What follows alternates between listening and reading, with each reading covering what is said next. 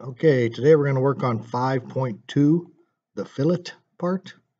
So we're going to go new, standard IPT, create, start new sketch, XY plane. We're going to go ahead and draw this figure here. Pan over by pushing down the roller wheel, start with the line tool, start the origin, come upwards, type in 1.5, hit enter, zoom out a little bit, come over, type 0.5, hit enter. I'm going to come down. They don't give us any other dimensions. They're using just for geometric constraints. So I'm going to come over and get it close. So we'll say something like this. Something like that. Come all the way down. Then we'll come back to the origin.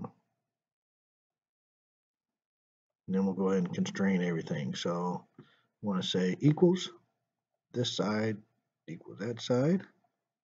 We're going to say this side equals that side. And that should constrain everything fine. So we're going to finish our sketch.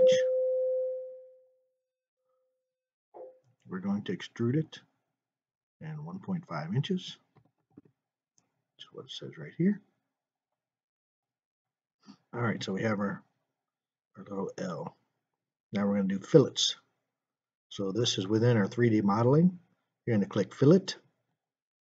You're going to select this edge, and that edge. All three edges. A fillet with a radius of 0.25. Type in 0.25. Hit enter, and you're good to go. File, save as 4.5.2b.